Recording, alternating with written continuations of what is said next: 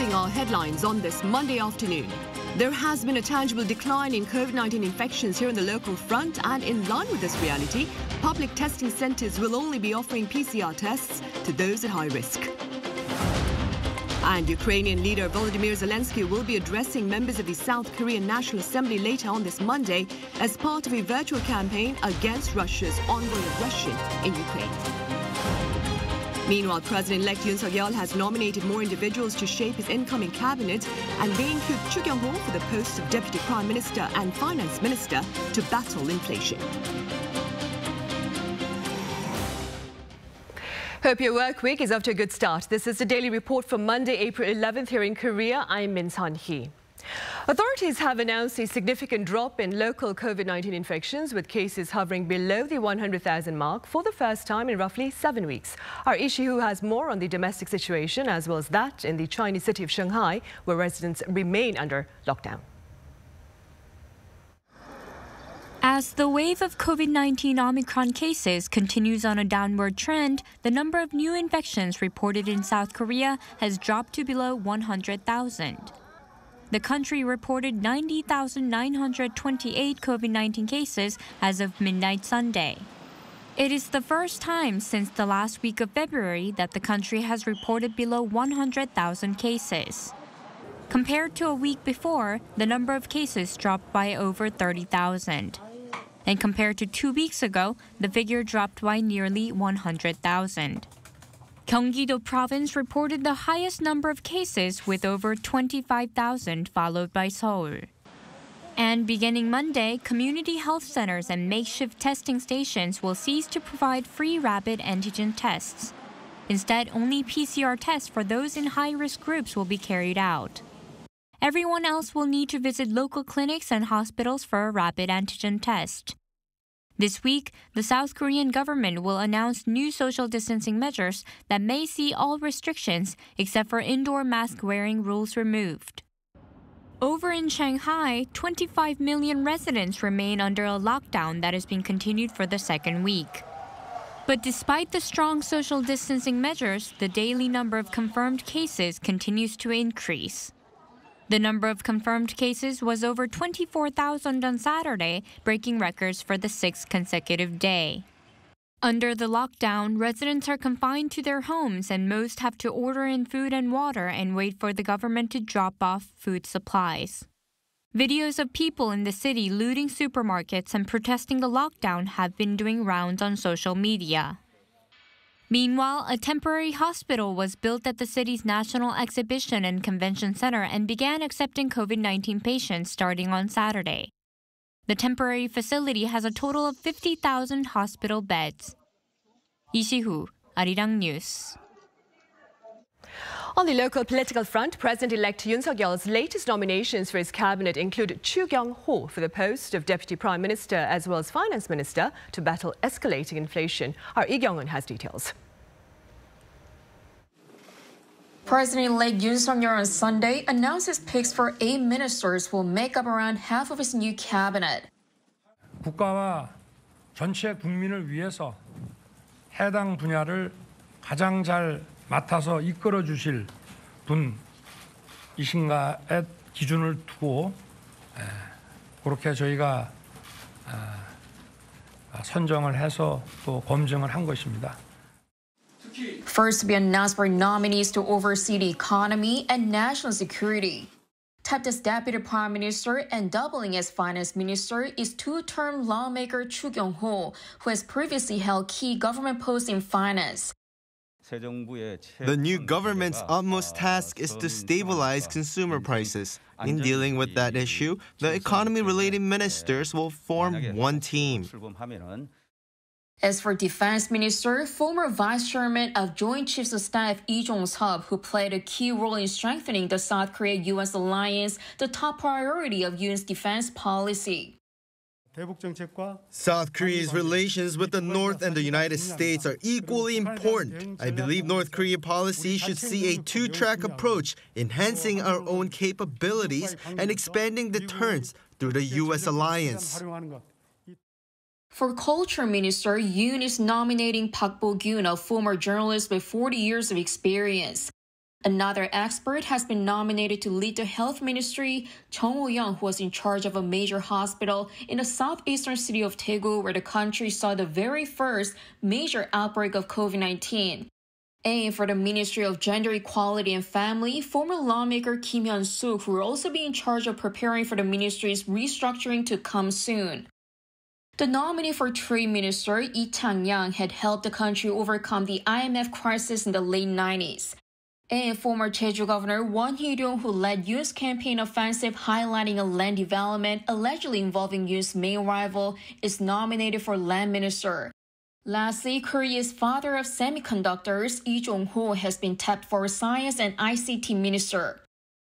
Yoon's pick for Prime Minister, who is second in charge of the cabinet after the president was named 1 week ago, former PM Han Duk-soo. The 10 remaining picks for the cabinet are to be finalized in about a week. Yoon, Arirang News. And the South Korean delegation representing the incoming Yoon administration ended its agenda in the U.S. this past Sunday, having reportedly set up the platform necessary to ensure productive dialogue on issues of mutual interest. Here's Kim Dami. Incoming President-elect Yoon Suk-yeol's top envoy to the U.S. said Sunday, the era of a global strategic partnership between Seoul and Washington has officially begun and will be rooted in mutual values, including democracy, market economy, and human rights. Speaking to journalists at Washington Dulles International Airport before returning to Seoul, Bak Jin stressed the delegation's 8-day visit marked the first steps of South Korea becoming a pivotal country globally. He then explained that the two sides have secured a groundwork for practical policy consultations through a broad and substantial dialogue. Also discussed during talks were North Korea issues, with a U.S. official saying it was, quote, back to basics regarding CVID, complete, verifiable, and irreversible denuclearization. The incoming Yoon administration is saying that Seoul and Washington will take a reciprocal approach to North Korea policies, meaning the regime will have to denuclearize first. But Bak also made sure to note that there are many areas that the two allies need to cooperate and coordinate on aside from Pyongyang's nuclear issue. The chief of the delegation called the discussions on maximizing national interest during the rapidly changing global situation meaningful, pointing out Washington-Moscow relations are creating a big axis due to the Ukraine crisis. Bak said the first summit between Yoon and U.S. President Joe Biden will take place at an early date once the new administration kicks off, and voiced hope over Washington's plan to send high-ranking officials to the presidential inauguration. During their 8-day trip to the U.S., Bak and 6 other members met with various administration officials, lawmakers, and experts from think tanks, including U.S. Deputy Secretary of State Wendy Sherman and U.S. Special Envoy for North Korea, Sung Kim. Kim Dami, Arirang News. In other news, on April 11, 1919, that would be more than a century ago, amid Japan's colonial rule, the Provisional Government of Korea was established in the Chinese city of Shanghai. In light of this occasion, Seoul has hosted an annual event, ceremony that would be with the Prime Minister and leaders of political parties in attendance. The government has also disclosed a document indicating that the different groups of independence fighters dispersed by war had sought to join forces against Japan's colonial rule. Meanwhile, also on this Monday, a hall has been opened at the presidential retreat of Cheongnam-dae in Cheongju City in Chungcheongbuk-do Province in memory of the provisional government.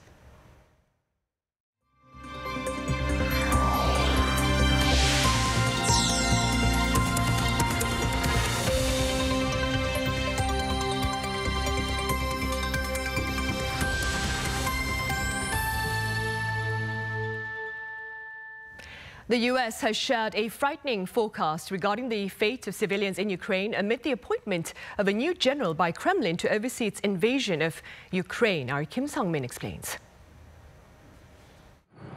The U.S. has warned that the newly appointed Russian general overseeing forces in Ukraine could cause more brutality against people in the country. U.S. National Security Advisor Jake Sullivan said on Sunday that he expects Russia's new General Alexander Dvornikov to orchestrate crimes and brutality against Ukrainian civilians. Sullivan says the general is known for his brutality in Syria and led forces there which were accused of carrying out crimes against humanity. This comes as some warning signs show Russia could start soon a new offensive in eastern Ukraine, which experts have presumed will be the new focus of Russia's attacks. A satellite image released by Maxar Technologies has identified a 13-kilometer-long Russian military convoy moving south through eastern Ukraine on April 8th. Watchers say the convoy may be headed to the Kharkiv region near the eastern regions of Luhansk and Donetsk.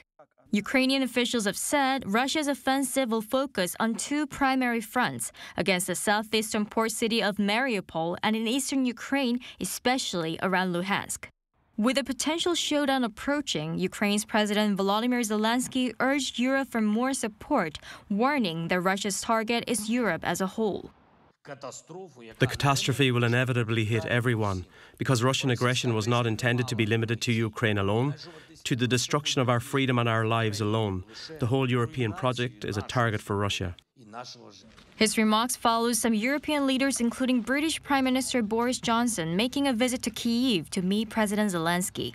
Meanwhile, Pope Francis called for an Easter truce in Ukraine on Sunday, highlighting the importance for leaders to, quote, make some sacrifices for the good of the people. Holding Palm Sunday Mass for the first time since the start of the pandemic, he said real negotiations should come to achieve a truce to reach peace. Kim Jong-un, Arirang News. And Ukrainian President Volodymyr Zelenskyy is poised to address members of the South Korean National Assembly on this Monday. According to the Parliamentary Foreign Affairs Committee, Mr. Zelenskyy will deliver a roughly 15-minute virtual speech at 5 p.m. Korea time. The address comes as part of his virtual campaign aimed at denouncing Russia's invasion of Ukraine and rallying support for a peaceful solution to the crisis among lawmakers in different countries. The speech will be broadcast live on South Korea's National Assembly television. Across the border in North Korea, Kim Jong-un marks his 10th anniversary as head of the ruling Workers' Party on this Monday. Accordingly, a special assembly was hosted this past Sunday to commemorate the occasion. Our Kim Yo-san reports. North Korea has celebrated the 10th year of Kim Jong-un's rule. According to the regime's state-run Korean Central News Agency, a special assembly was held in Pyongyang on Sunday, with many high-level figures participating. This comes as Monday marks 10 years since the North leader Kim Jong-un assumed the ruling Workers' Party's top post following the death of his father Kim Jong-il in December 2011. At the session, Choi Ryong-hwae, chairman of the Standing Committee of the Supreme People's Assembly, highlighted the need to bolster the regime's self-defense capabilities. He then praised Kim for strengthening the regime's defense by putting greater focus on nuclear and missile development programs. Over the past decade, Pyongyang has actually conducted 4 nuclear tests and over 60 missile tests. Che also praised Kim Jong-un for successfully presenting the new 2-track strategy, describing Kim as a, quote, guardian of peace. Kim was also hailed for his great leadership in other areas as well, including economy and diplomacy. Che also stated that the regime's leader has successfully analyzed the global public health crisis, standing at the forefront of achieving post-pandemic recovery. On Friday, the North is due to mark the 110th anniversary of the birth of its founder, Kim Il-sung. Kim Yo-san, Arirang News. South Korea, meanwhile, has been developing an advanced radar system that will be ready for mounting onto a locally developed fighter jet by the year 2026. Our Peon Ji was on site to see the progress thus far. An active electronically scanned array radar, or AESA, is a system that can send radio waves to point in different directions all at the same time, without the antenna needing to move. Useful for the military because this allows the radar to precisely scan large areas and track multiple targets simultaneously. Only a few countries in the world, including the US, China, Israel, and Japan, have this technology. South Korea started developing this technology after the US refused to approve the transfer of some of its key technologies for fighter jets in 2015. At this research center in Yongin City, some 60 kilometers southeast of Seoul, South Korea's defense contractor Hanwha Systems aims to develop the radar by 2026, to be used in the country's locally developed fighter jet, the KF-21. This research lab is where the AESA radar system for fighter jets is being developed. The advanced radar's capability to track and detect targets in the air and on the ground is developed here before it is actually tested on an actual aircraft. The radar system is not visible from the outside because it's covered with what's called a radome, a waterproof protective enclosure. Because an actual fighter jet flies at supersonic speeds, it needs to withstand air pressure and heat. So this radome protects the antenna, and it has a streamlined design to let the aircraft fly more efficiently. Also at the research center, a multifunction radar, key technology used in South Korea's medium-range surface-to-air missile Cheongung, was developed. The antenna spins 360 degrees to detect and track mid-range aircraft targets. This radar became ready for combat in 2020, and Hanwha Systems plans to manufacture the multifunction radar for Cheongung 2, an advanced version of Cheongung, by 2023. In January, the company has signed a deal worth $1.1 billion with the United Arab Emirates to export the system. 배은지, Arirang News. A hiking trail near the Blue House that had been off limits for more than 5 decades due to security concerns has been opened to the public. Our Kim Jong-un takes us there. Spring is here, and people are heading up to the mountains, but there's a new path they can hike this year. Earlier in the week, a hiking trail behind the Blue House reopened to the public for the first time in 54 years. Now that the gates are finally unlocked, people are out to enjoy. I came with a friend who lives close to me after watching the news. It's a new feeling, and I feel good too. It was a track that people could not walk on, so I feel grateful. Our house is nearby, and we came here 2 days in a row. I've lived in Seoul for 40 years, but it's my first time coming here. The scenery is great, and the weather is perfect. I never knew there was a place like this in Seoul. This trail on Bugaksan Mountain was closed in 1968 after North Korean commandos attempted to assassinate then South Korean President Park Chung-hee. The mountain was partially opened in November 2020 when President Moon Jae-in decided to return the northern part of the Bugaksan Mountain to the public. And with the reopening of the southern part in April 2022, the entire mountain has become completely open. We've been on the other track in the north, but it is our first time on this one. It is the same place, but the air feels different. Hiking up the 5.2-kilometer trail, people can see various places of cultural interest, like the mineral spring visited by South Korea's first president, and the remains of a temple that is said to have been built during the Shilla dynasty. Reopening this historic mountain was one of President Moon's goals during his time in office. It also comes ahead of President-elect Yoon Suk-yeol's plans to return to the public the gardens, parks, and traditional buildings of the Blue House complex. Choi Min-jung, Arirang News. In recent days, concerns have been raised about the rampant adoption of foreign words and phrases in place of their Korean counterparts here in the country. Our Han Sung-woo has more on the social phenomenon and a possible solution. Nearly 8 years have passed since the parliamentary badge that South Korean lawmakers don on their chests was changed from one imprinted with the Chinese character on it to one with the word 국회, meaning National Assembly, written in Hangul, the Korean alphabet. But still, it's not hard today to find words from other languages, especially English, used instead of Korean words with the same exact definition. And in some cases, this overuse of foreign language is harming communication. I was at a subway station one day when I noticed a button on the wall with the English word emergency on it. In an urgent situation, how are people who don't know English supposed to know whether to press it or not? It reflects a lack of consideration for public safety. Activists say the overuse has increased recently, with the COVID-19 pandemic introducing English medical terms previously unheard of in Korea, like cohort and booster shot, which at one point on public platforms weren't translated into Korean but simply pronounced as such, cohort and booster shot.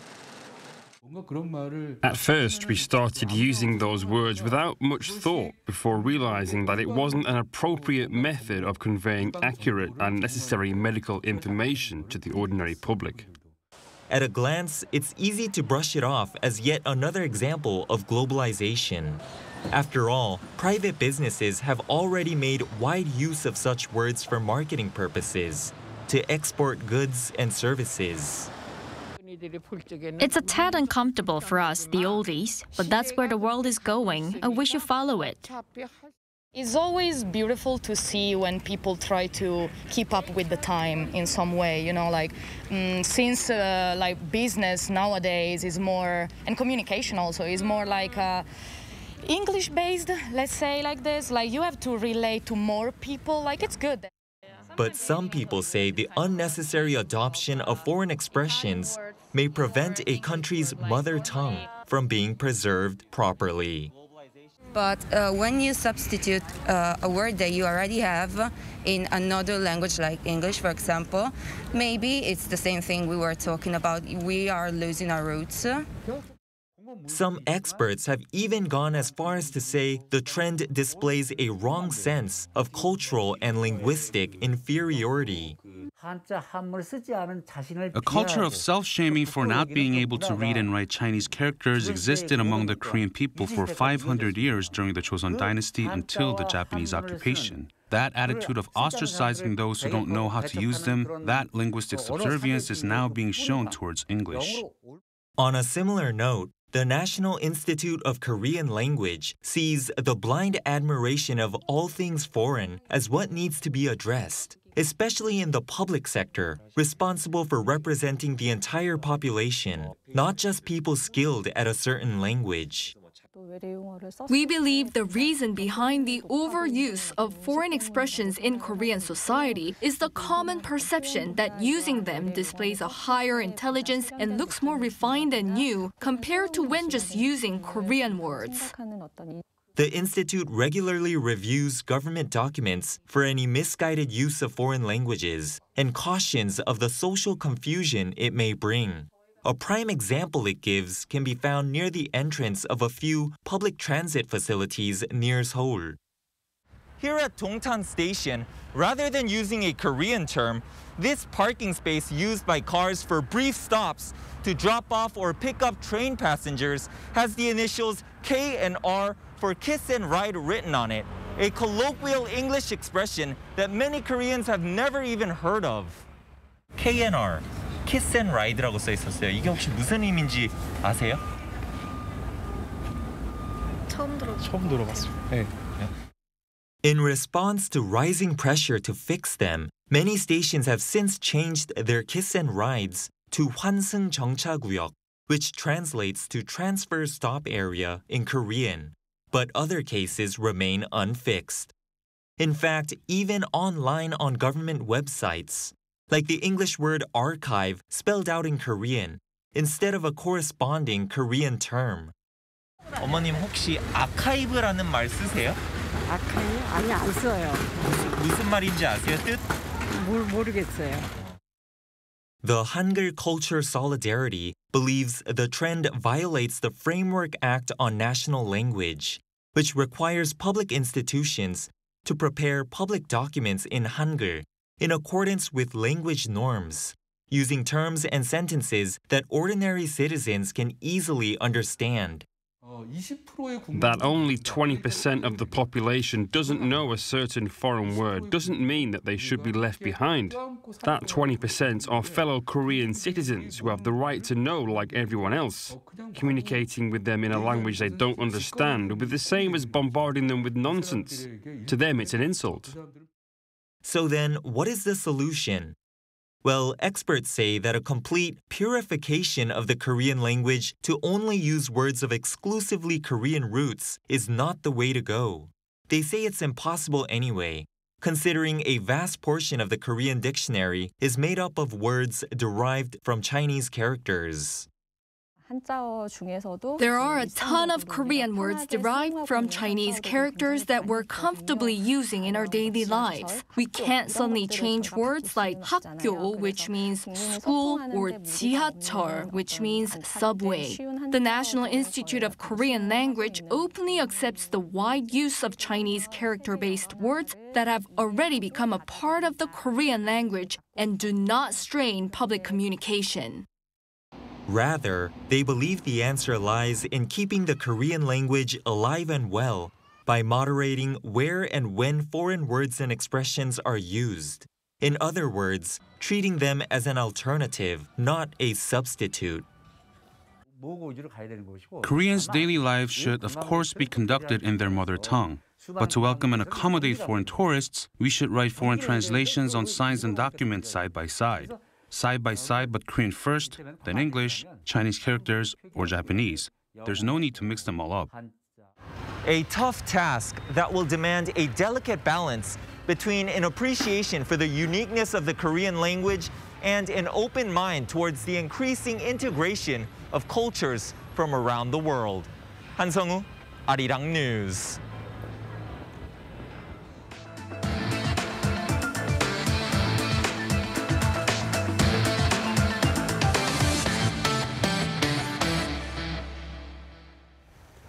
In our panel discussion on this Monday afternoon, we touch upon the prospects of Seoul's ties with Tokyo under a new South Korean administration, as President-elect Yoon has highlighted the importance of enhancing bilateral relations to ensure regional security and prosperity. For more, I have Professor Kim Jong-un from the Korean National Diplomatic Academy. Welcome back, Professor Min. My pleasure. I also have Professor Sachio Nakato at Ritsumeikan University. Professor Nakato, it's a pleasure to have you with us. Thank you very much for your invitation. Right. Professor Min, we'll start here then. The incoming Yoon administration has pledged a future-oriented approach to ties with neighboring Japan. How do you explain this stance? Yes, the campaign pledges of the president-elect show that his administration want to build a future-oriented relationship with Japan based on the correct or accurate perception of history. Right? And he confirmed the pledges during the press conference, which was held right after his election victory. And specifically, he said that he want to build a future-oriented relationship with Japan. And he also mentioned that it is important to find out what will be beneficial to both countries and their people in the future rather than in the past. And then the Japanese Prime Minister congratulated the president-elect on his election victory and also expressed expectations about improving the relationships between the two countries. So it seems that the two countries could have a better opportunity to improve their relationship in the coming years. However, considering that there have been big gaps in the two countries' positions over historical and territorial issues, such as wartime forced labor and comfort women issues, Japan's claims on Dokdo Island, Japan's push for the UNESCO heritage designation of Southern Mine, and Japan's history textbook issues, and others. So we need to see how they will be able to narrow down such big gaps in the coming months and years. Pretty tough questions. Right, they are. Professor Nakato, some pundits have praised this shift in stance by the incoming conservative administration here in South Korea, calling it timely as the world currently faces a host of geopolitical concerns, including an assertive China and an aggressive Russia. Speaking within your capacity as a scholar, what are your thoughts? Yeah, I think that's good for Japan, actually.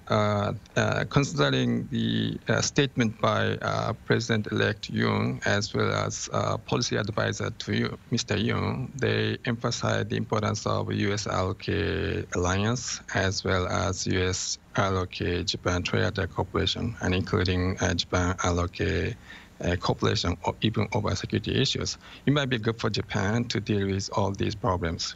And actually, if Japan and South Korea establish cooperation, promote cooperation, that would be very beneficial for both of the countries to deal with such geostrategic issues. Right. Professor Nakato, then, beyond your personal thoughts, what has been the response, general response, over in Japan to President-elect Yoon Suk-yeol's calls for a boost in bilateral ties? Okay, in Japan, generally speaking, the attitude of President-elect Yoon is accepted as positive. I hate to say, but like general understanding over the Moon administration is not that positive, as you know. Many people consider that the Moon administration is more like pro-North Korea, pro-China, and anti-Japan. I do not think that that is the case, but that is more like a typical understanding in Japan too. But it's probably the same in South Korea as well. The image of Prime Minister Abe was really, really negative in South Korea. So in that sense, many people actually expect it's a good opportunity for Japan and the ROK to change the course of bilateral relations. In that sense, overall, Japanese people, including experts, they think that the birth of coming conservative government is welcome. Right. Now, Professor Min, as you mentioned, the need to improve ties has been well acknowledged by both President-elect Yoon and Japanese Prime Minister Fumio Kishida. But I'm sure you'll agree, as you mentioned earlier as well, that history continues to haunt these two countries. Could you elaborate further on that? Yeah, well, basically, if you look around, we can easily see that the neighboring countries tend to have the historical issues like the France and Germany and India and Pakistan. So this shows that South Korea-Japan relationship is not an exception in historical disputes between neighboring countries. And regarding the historical and territorial issues between South Korea and Japan, as I mentioned a moment ago, the two countries have got different perceptions and positions over the issues. And as you know, these issues are long-lasting and they have been taken advantage of politically in both countries. And in addition, whenever the historical issues emerge, they have got emotional responses from people in both countries, especially in South Korea. Now, it is mainly because they have got victims and remind them of the painful memories. So it would be very difficult for these historical issues to be resolved completely in the short term. And it means that these historical issues continue to be there around the bilateral relationships between South Korea and Japan for some time. So I think that the two countries need to take the practical approach that they will focus on the enhancing their cooperation in security, economy, and cultural exchanges, while they will just try to manage their historical issues in the short term. Right. And Professor Nakata, conflict over history has been reignited in recent days following news of recent changes, that is, in the content of history as well as geography textbooks to be used by Japanese high schools in the near future. Would you like to tell us a bit about these recent changes? Okay. First of all, probably this is more like the Japanese perspective. Japan has now changed its position regarding the question of sovereignty of Tokto or Tagesima in Japanese. But as you know, the Japanese government actually rejected the protest or demand from Korea regarding the history and geography textbook. So maybe one could arguably claim that maybe the current position of the Japanese government, including the Kishida administration, is reflected in this decision. But there are some slight change over worrying about the comfort movement issue as well as wartime forced labor problems. But actually, the content is basically the same. That Japan has consistently maintained the same position. But the question of the Tokto issue, for example, this is more like a question in Japan over territorial issues. Not much consideration of history issues, unfortunately. But on the other hand, as you know, Tokto is a symbol of Japanese imperialism. Such kind of perception gap over the issue is continue to be a problem between the two countries. Right, it is. And Professor Min, I understand this next question will be quite tough, but what do you propose then to perhaps better bridge the gap between Seoul and Tokyo with regard to the differences over historical matters? The first, I think that it is necessary for the two countries and governments to be agreed that they want to work together for the future-oriented relationships between the two countries. But as I mentioned earlier today, it would be very difficult for the historical issues to be fully resolved in the short term. So I think it would be practical again to employ the two-track approach, which means that the two countries will focus on improving the cooperation in areas where it would be relatively easy for them to work together, like security and economy.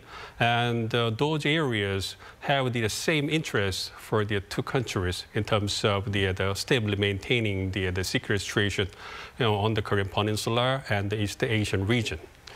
And while they will try to manage the historical issues and try to resolve them in the long term, so the historical issues will be tough. Has it been tough? It's tough and will be tough in the long term.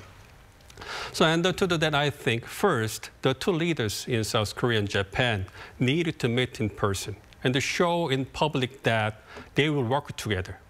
To build a future-oriented relationship between the two countries. The leader level, so the first leader level movement would be very important to break through, to make it breakthrough in terms of the relationship between the two countries. And it could be of the meaningful political gesture for improving the bilateral relations between the two countries. And then they could revitalize diplomatic efforts to facilitate their cooperation and manage the historical issues. But regarding the potential meeting of the two leaders, I think it could take some time before they actually met.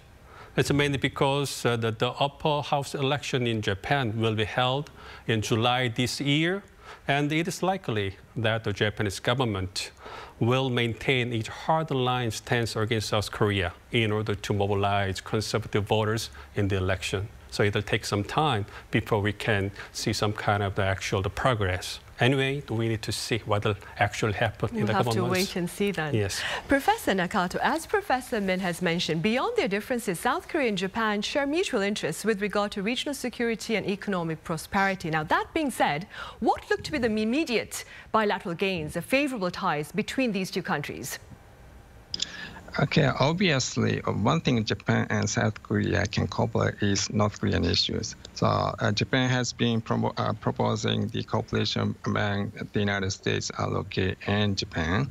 And also, Japan was unfortunately suspicious about the intention of the Moon administration promoting trilateral cooperation among the three countries.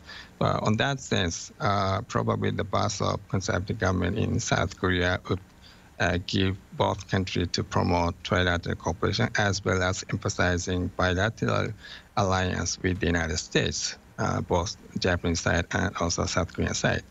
And also on the question of history issues related to security cooperation, I totally agree with Professor Min mentioned. It's probably a good idea to adapt two-track approach to pass for both countries. To deal with security issues, economic issues, and also history issues in different way. But unfortunately, if we look at the past experience, in case during the Park Geun-hye administration, it was not successful to separate history issues and other issues. And during the Moon administration, yes, President Moon tried to adapt two-track approach. And at that time, on the other hand, Japan has adopted the linkage policy, so not to differentiate history issues and security issues. So the problem of history issues actually influence the trust between the two countries, and also that also influence the cooperation level of security issues between the two countries. So again, this is a very difficult question, but at the same time, we have to pursue two-track approach as well as dealing with each issue in parallel. Right. Professor Min, President-elect Yoon Suk-yeol has also vowed to boost Korea's strategic alliance with the U.S. to ensure peace and stability within the Korean Peninsula and elsewhere. This is something that Professor Nakato also spoke about. Having said that, do you suppose Washington may perhaps seek to play a more active role in promoting ties between Seoul and Tokyo, as it seeks perhaps a tougher stand or regional stand against an assertive China and perhaps Pyongyang's provocations? Yes, I think so. The first regarding the South Korea-U.S. relations, I think that the next South Korean government is likely to strengthen the ROK-U.S. alliance, and it will be more clear and consistent in its overall the positions between U.S. and China. And specifically, the campaign pledges of the president-elect show that his administration will reconstruct the ROK-U.S. alliance and strengthen the comprehensive strategic relationship with Washington by sharing the core value of democracy, market economy, and human rights. And regarding its diplomatic directions, the next South Korean government is likely to solidify South Korea's status as a global pivotal country to contribute to peace, freedom, and prosperity. So I think these policy orientations of South Korea will be welcomed by Washington. As you know, the Biden administration want to work together with its allies and partners to track the rise of China. And South Korea and Japan are its key regional allies to stand against Beijing's assertive attitude and Pyongyang's provocations. So it means that the trilateral cooperation among South Korea, U.S., and Japan will be very important for U.S. to maintain its influence in East Asia. So I expect that Washington will play a more active role in promoting the relationships between Seoul and Tokyo. And I also think that we will be able to see more trilateral meetings and dialogues among the three countries in the coming months and years. Right, hopefully that will be the case. Professor Nakata, on the topic of regional stability and security, there is much speculation here about further displays of defiance by North Korea, including perhaps a nuclear test later this week. Now, what do you believe would be an appropriate regional response? Okay, first of all, we may have to think about why North Korea is adapting or accelerating its military activities, including missile launches recently and possibly a nuclear test in the coming future.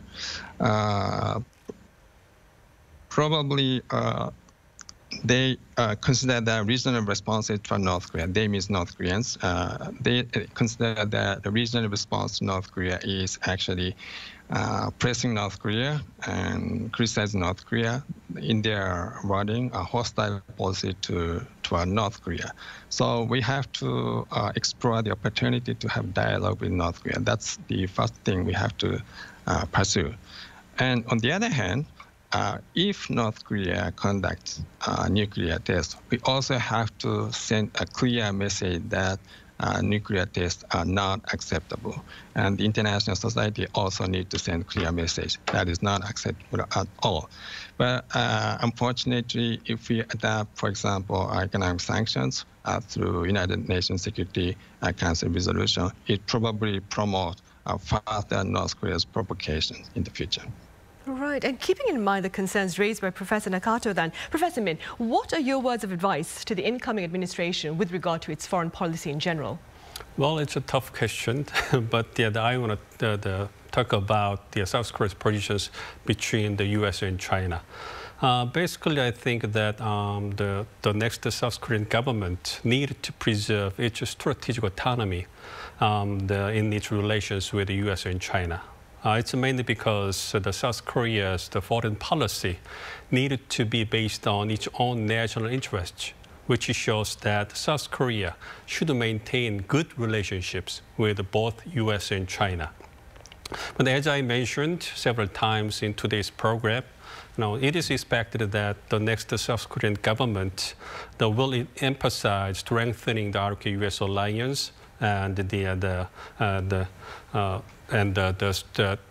strengthening its comprehensive strategic relationship with Washington. So it is likely that the next South Korean government will get closer to U.S. than China in its overall positions between the U.S. and China, or the two countries. Meanwhile, I have to point out that it is also important for South Korea, or the next South Korean government, to maintain a good relationship with China.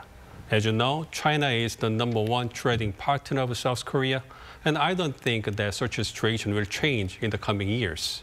There will be no country that could replace China for that purpose. And China is also important to deal with the North Korean problems. So these situations show that China is a very important neighbor and partner of South Korea.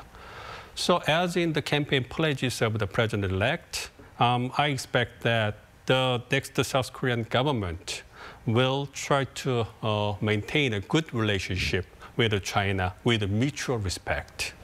So taken together, I hope that the next South Korean government will maintain good or favorable relationships with both U.S. and China, although it will likely put more strategic consideration on the U.S. side in relation to U.S.-China strategic competition. Right. And Professor Nakata, would you like to share your prospects on the future course of bilateral ties under the Yoon administration here in South Korea and the Kishida administration there in Japan? Well, I really hope that the Yoon administration and Kishida administration can improve bilateral relations in order for the two countries to promote better cooperation in the future. First of all, Japan has to take one step further to deal with history issue. That's no question about that. The history textbook issue, the timing was not really good, since the President-elect Yoon showed a positive attitude to deal with the bilateral relations between the two countries, but the timing of history textbook was obviously considered negative in South Korea. At the same time, we have to think about the coming upper house election in Japan in July. If the Kishida administration win the election, probably it's a good opportunity for the Kishida administration to consolidate its political power base.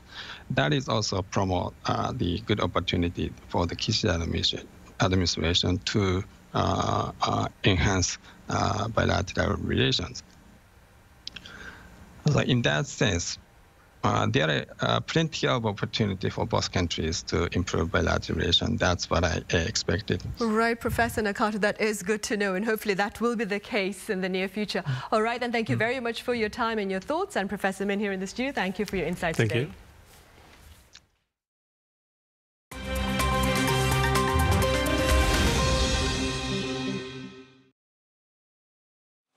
Let's take a look at what's going on in the world now.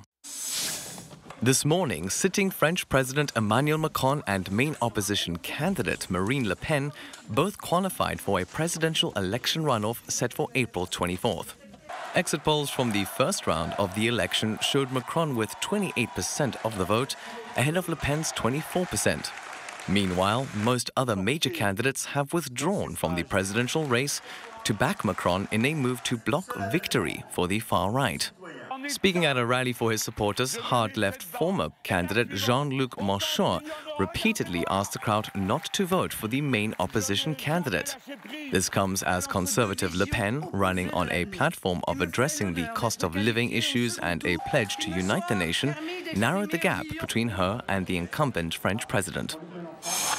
Tunisian citizens staged a protest against sitting President Kais Saied on Sunday, accusing him of implementing a dictatorship in the nation following his move last month to dissolve parliament. The protest was attended by multiple members of parliament amid a heavy police presence. The North African country's political crisis intensified last month after more than half of parliamentary members held an online session to revoke Said's decrees. Said, however, dissolved the online session with anti-terrorism authorities calling in the main opposition leader and other lawmakers for questioning. The move has provoked criticism both at home and abroad, with a European Parliament delegation set to visit later on today and urge a return to democracy. LEGO have successfully completed the build of a life-size McLaren F1 racing vehicle, which was showcased over the weekend at the Australian Grand Prix. Comprising of 288,315 bricks and taking some 1,900 hours to piece together, the replica features moving pistons, a functional differential, and a steering wheel. The only thing missing is a working engine. Measuring at 65 centimeters in length, both McLaren racing drivers Lando Norris and Daniel Ricciardo sat behind the wheel of the LEGO model on Thursday, before Friday's practice sessions. Matthew Ashley, Arirang News.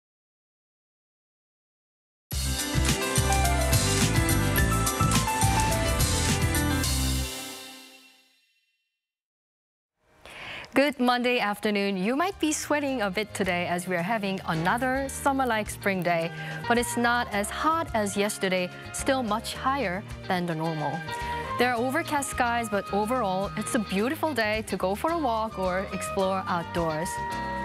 The UV index and air quality both are okay, but as strong sunshine is rapidly pushing up the temperatures, highs will be up to 25 degrees in Seoul and Daegu, and then 23 on Jeju Island. And that brings a risk of wildfires. A dry weather alert is still in effect in most regions, and even there's a dry weather warning in some parts of Gyeongsang-Buk-do province. It is especially dangerous in those areas with blustery winds of up to 15 meters per second. So please, if you're out there and see what you think could be a fire, just call 119. But spring rains are coming to kick in tomorrow night, and starting from the metropolitan area and then spreading across the nation. After the rain tapers off, the highs will go down to normal again. And now, a look at the weather around the world.